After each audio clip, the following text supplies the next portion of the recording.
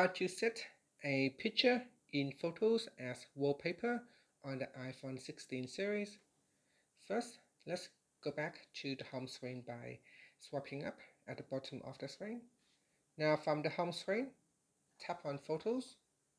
Then in your photo library, simply open up a picture that you want to use as a wallpaper. So let's say this picture here, and then we tap on the share button at the bottom.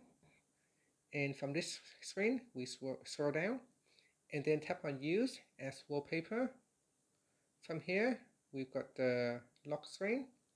So you can also choose a color style. So even though with the same picture, we can apply different color or different filter.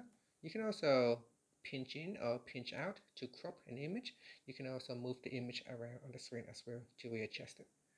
Okay, so once you are happy with that, you can also on here on the lock screen, you can also choose to add widget, customize the clock. So you can customize the clock. And once you are happy, just tap on add. And here it says set as wallpaper pair, so you can set it for your lock screen and home screen. So if you want to customize the home screen, you can tap on customize home screen. In here, I don't want to use the blur option, so I can remove blur.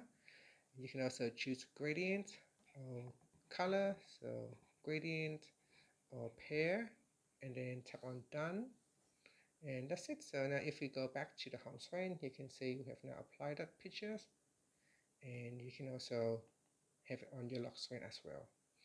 And that's it. Thank you for watching this video. Please like and subscribe to my channel for more videos.